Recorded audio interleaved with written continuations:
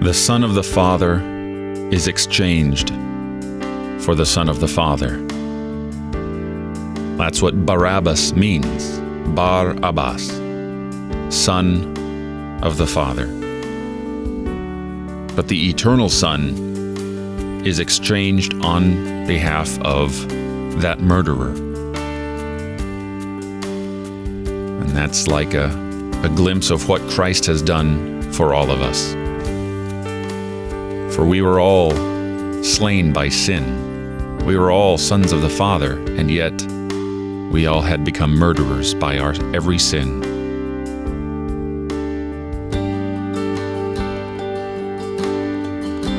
But Christ, the true and eternal Son of God, exchanged himself for us and sets us free, just like Barabbas was set free. He takes our place on the cross. He takes our suffering and death that we rightly deserve because of our sins, and he makes us right with the Father. Constant intercession on his behalf, his suffering, death, and resurrection.